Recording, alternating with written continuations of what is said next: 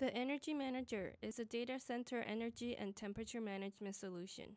Let's take a look at the Energy Manager's power policy features. In the data center, it is often encountered that rack power supply peaks are limited, resulting in enough space in the rack, but it is not possible to add new machines. This is a waste of rack resources.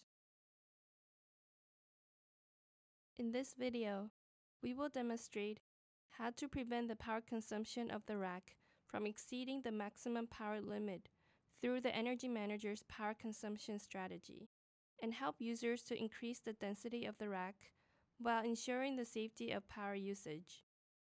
Before the formal introduction, the data center has been deployed and the rack and device information have been added.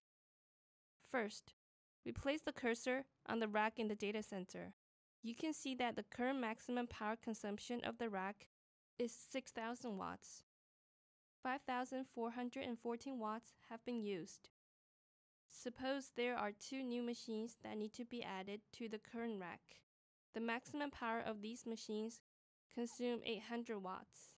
To avoid exceeding the maximum power consumption of the rack when all machines in the rack are running at maximum power consumption, we will demonstrate how to solve this problem by using the power management function of the Energy Manager. Select Policies. Click Add. Enter the name Power Capping. The maximum power consumption input capacity of the current rack, which is 6,000 watts. This can prevent the rack from exceeding the maximum power limit when all machines are running at maximum power consumption. The power consumption of the limit is evenly distributed to no more than 5% on each machine in the rack, which has minimal impact on the performance of the machine.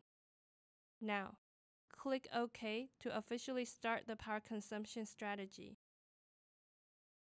Now, add two new machines to the current rack.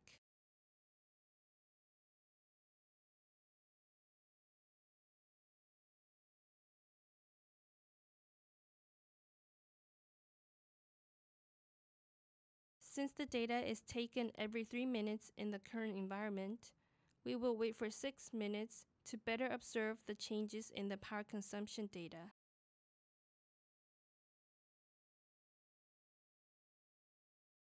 Now that 6 minutes have passed, you can see in the power consumption trend chart that the power consumption of the current rack is limited to less than 6,000 watts and will not exceed the maximum power limit of the rack.